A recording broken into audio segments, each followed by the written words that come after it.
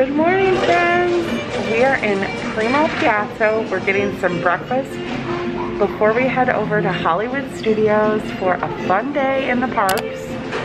We did not get Rise of the Resistance boarding groups, but they let you try again at 1 p.m. He'll talk to some people, so hopefully we'll be able to get it at 1. If not, we have one more chance this trip to try and get them, and then we're back in March, so it wouldn't be the end of the world if we didn't get them this trip. We are going to try to ride Mickey and Minnie's Runaway Railway today also. I think I said it right. It's gonna be a good day, and I gotta show you the shirt I made for the trip. It says Chicky Mickey Nuggies. You can't see, but I'm like beaming over here. So most quick services that we've been to are mobile ordering right now. They give you this bag. It is sealed so that you know no one's tampered with it. And then it has your food inside. So I got the blueberry lemon pancakes with an Italian sausage. Ooh, that looks delish. What is that? Got the croque madame with Italian sausage. So they're serving the food in these containers, but pro tip, they're perforated on the side so you can rip them off, and it's just a little bit easier to manage eating the food.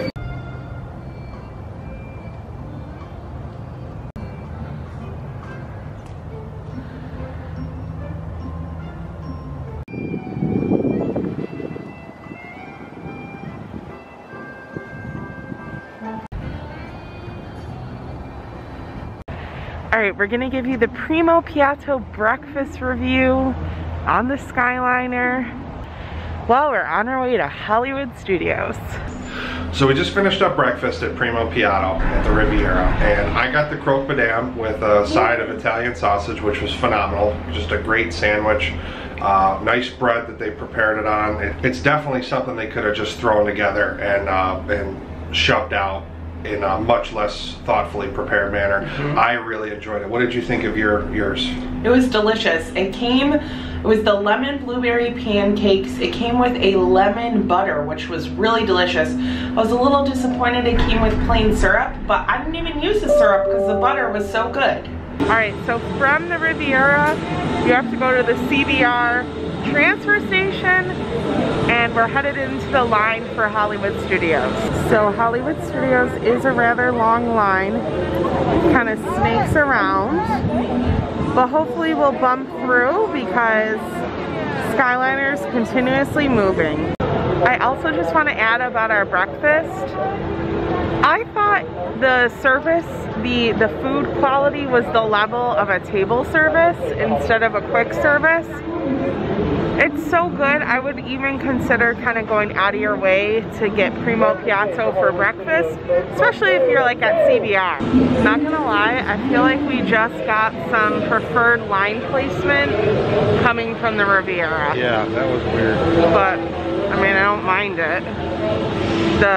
We were put kind of in front of members from Pop and Art of Animation that looked like they were waiting longer than us. Guys, check out Phil's shirt too that I made. This is the way. Okay, totally mistaken on that like line cutting Riviera thing. It was a line for Epcot. I think I needed coffee yesterday, guys, because I didn't have it and I was exhausted. I haven't had coffee in days, so filling up this morning.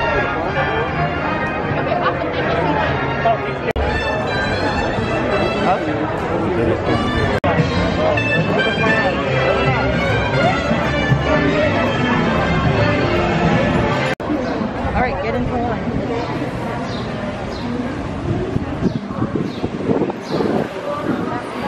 Oh! Alright guys, it is 8:50.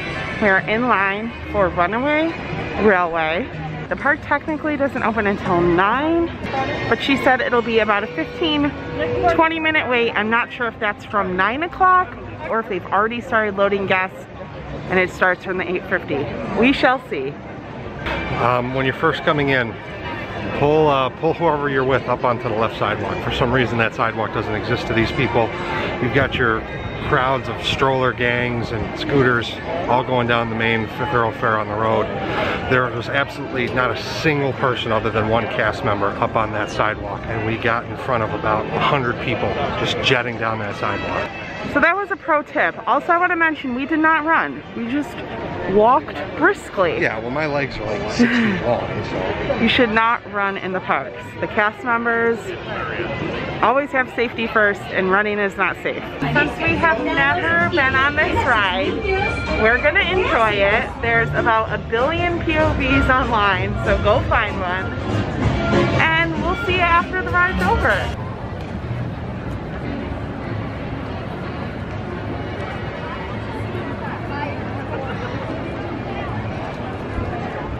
We just got off the ride. I'll tell you my thoughts when we get in line for Toy Story Midway Mania, because we're going to Toy Story Land.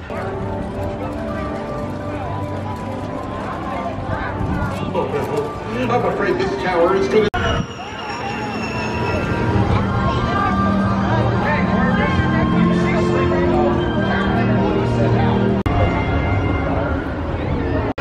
So in line for Midway Mania, little confusing. Sign says 15 minutes, cast member said 30, so we'll see. In terms of Runaway Railway, we got in right at the 15-minute mark, so that was pretty awesome. I love that ride. It was much different than what I was expecting or anticipating. It's just a fun surprise. If you're having doubts, just go give it a try. If you can get in when it's not that long of a wait, you won't be disappointed. Yeah. I can't, all I'm gonna say is this Ratatouille is the same sort of ride, and I can't wait now. I had so much fun on the ride. I think the re-rideability is fantastic. We sat in the second car, first row, and I want to try out all the cars. Lane number 3. Yeah, what car do you think is best if you've been on the ride? I also will say I love the song as well. Something general I just want to say about Hollywood Studios now, which I think is great, is there's multiple rides that are very popular. So I feel like the heavy crowds are a little more dispersed, and we got on Runaway Railway pretty quickly, whereas I think other parks that only have like one big attraction, it gets filled up really quick. The glasses fog up immediately. Phil's claiming it'll be a factor in him losing. That's just because I'm better. I predict a 40,000 point victory margin. I doubt that. In case anyone was wondering, I got better accuracy than Phil. So her accuracy was 30%, mine was 29%, but I predicted a 40,000 point margin of victory, and I won by 80,000, so. That may or may not be true. So 15 minutes was the final time for Runaway Railway. But we're going on some rolling saucers because it's only a 15-minute wait. So guys, we got in this line at 9:48. So said 15 minutes. Cast member side says 20. A lot of inconsistencies with the times. So kind of got to take a gamble every time we get on a ride. 5-minute inconsistency isn't bad, but on Midway Mania, it was a 15-minute inconsistency. So, I mean, that could be a drastic impact on your day.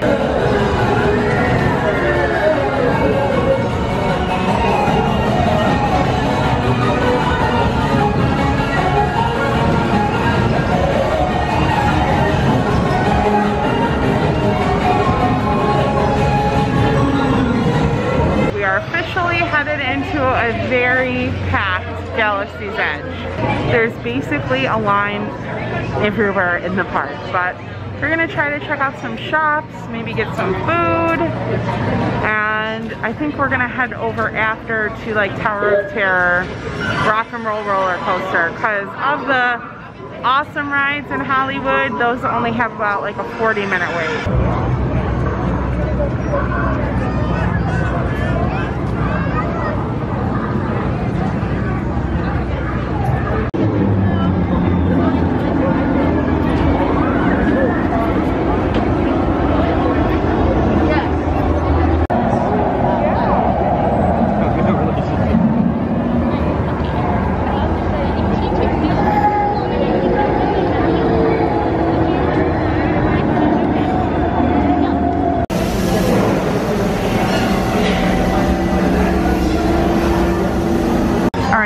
We got one of our favorites, a Ronto wrap, and something totally new. It's called the Galma Snack Sampler. Plantains, assorted root vegetable chips, pork rinds, and a rice cracker. All different kinds of chips in here. And we are outside back behind Ronto Roasters, and this little patio is very nice.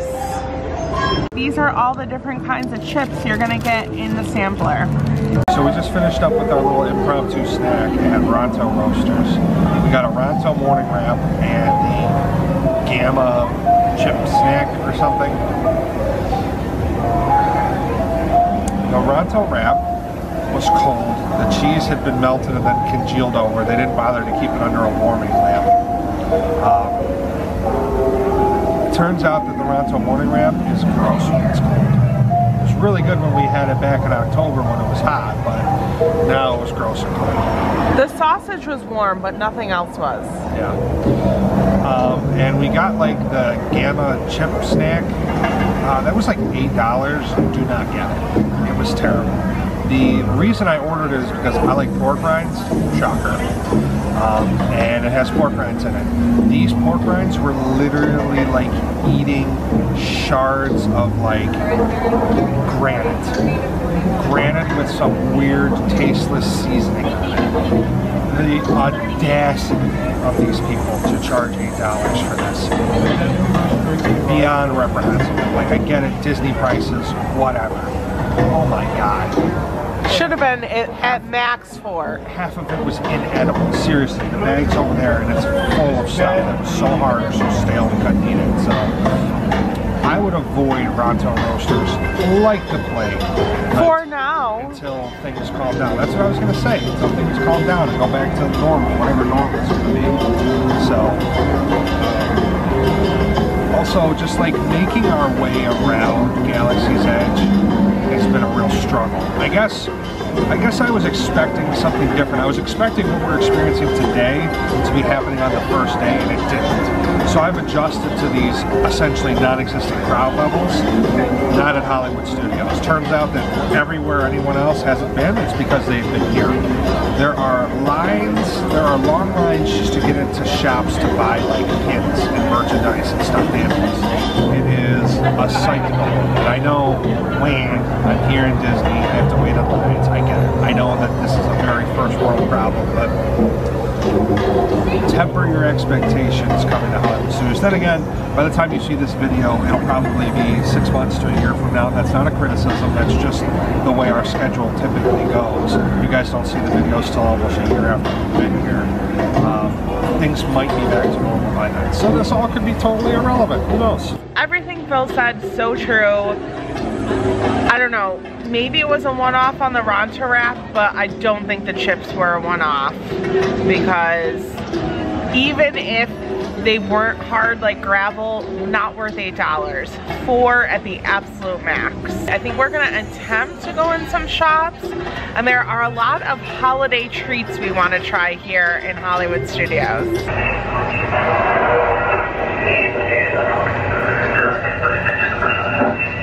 Galaxy's Edge is just crazy. Even the lines for the shops are insane. So we are just gonna enjoy some of the rest of Hollywood Studios and then head back to the resort because it's a nice day out and we wanna go swimming at the Riviera. Okay, couple things. We're at Backlot Express. They're doing the mobile order thing right now.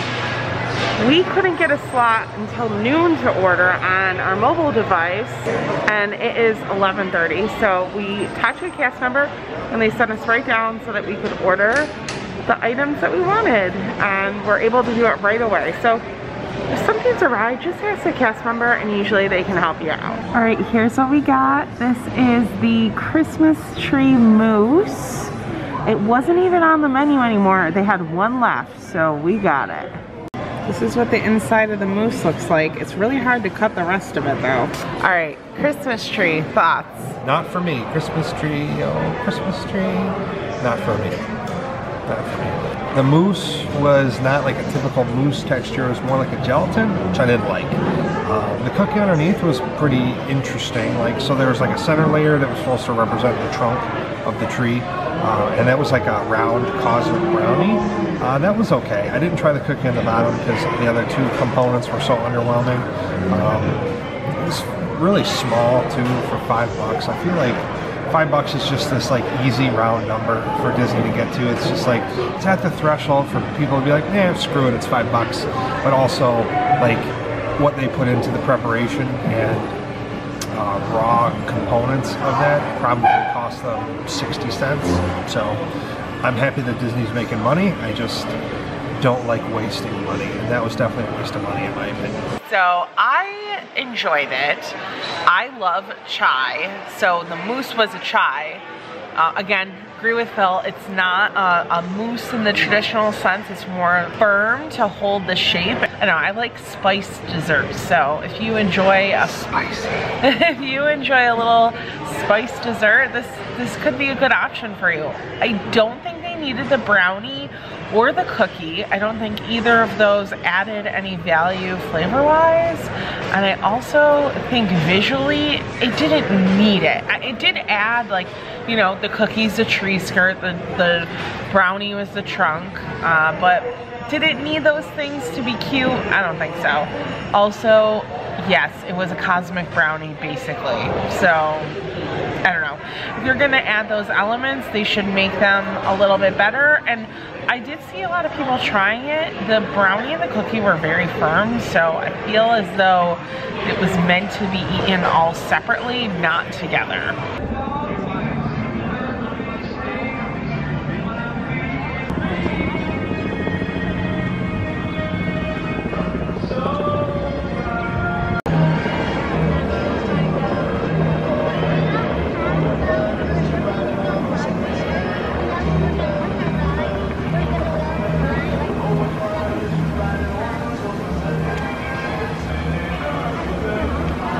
Over here near like Gertie and the tree, it is so quiet. Just took a picture. Oh my gosh, Pepe! I've never seen those like in a vlog or anything. Pepe!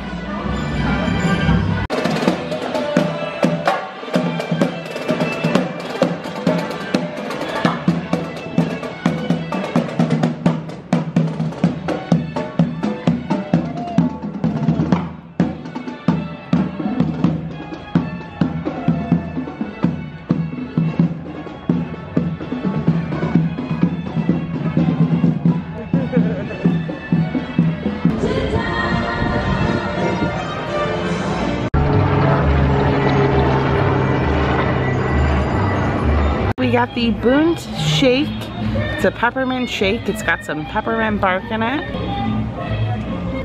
It's really good. The Bunt cake is pretty basic. Nothing. But it's nice and moist. Yeah, it is moist, but it just tastes like unflavored cake. Not even vanilla, just unflavored. It tastes like angel food cake to me. Yeah. Phil says angel food cake. But the peppermint shake is very good. It's akin to those peppermint M&Ms that we tried. Very delicious though. I would get that milkshake again. And I would also recommend it to anyone, even if you're a little not into peppermint. I think it's pretty light on the peppermint, still enjoyable, but feels Christmassy.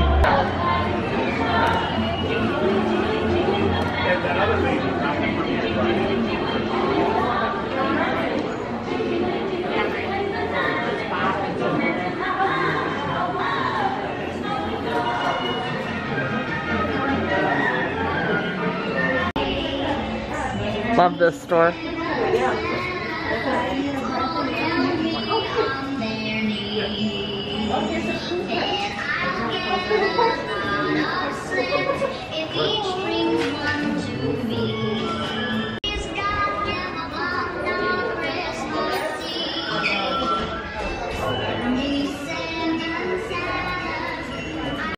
said I see other things I'm interested in. I like that one a lot. I like the pants.